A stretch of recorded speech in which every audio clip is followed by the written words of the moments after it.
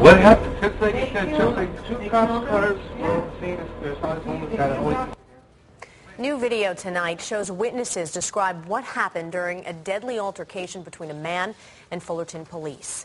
The death of Kelly Thomas is raising plenty of questions from the community. Yeah, now new bus video shows that plenty of witnesses actually saw this entire altercation. KTLA's Chris Wolf is live in Fullerton tonight with the very latest on that. Hello, Chris. Good evening, Rick and Carolyn. We're standing a few yards away from a small band of protesters this evening outside the Fullerton Police Department. They're coming and going every single day now since this happened. I can tell you that this new video, this surveillance video from an Orange County bus is chilling. What's going on? The cops are kicking this poor guy over there.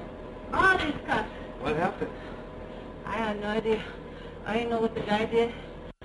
They were pulling his hair, kicking the out of it. Really? Yeah. And he's all full of blood. Oh my God. They electrocuted him. Oh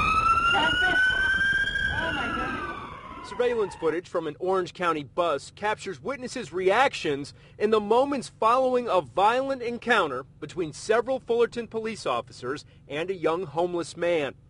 Kelly Thomas, who was suffering from schizophrenia, fit the description of a man stealing items out of cars that evening, according to reports. Whatever happened, the scene was explosive, and Thomas died 5 days after the scuffle on July 5th. But listen to what people were saying that very night. They killed him, says one person. They killed him. What I'm telling you, the homeless guy was just chilling, and then the cops came, two cops. They tried getting him, he just ran off from them, ran away from them, and then they caught him, slammed his face against the curb, was red, and they beat him up. And then two other cops came, tasered him 6 times. All the cops came and they hog-tied him, and they're like, please God, please Dad. They killed him. Yeah. Any video like that's going to be disturbing for people to watch, and we understand that. And the district attorney has this evidence, just like he has every other piece of evidence, video, testimonial, photos, whatever it might be. KTLA is hearing that city cameras caught everything and that at least one high-ranking officer back at the station watched the takedown as it happened. 6 police officers were on the scene.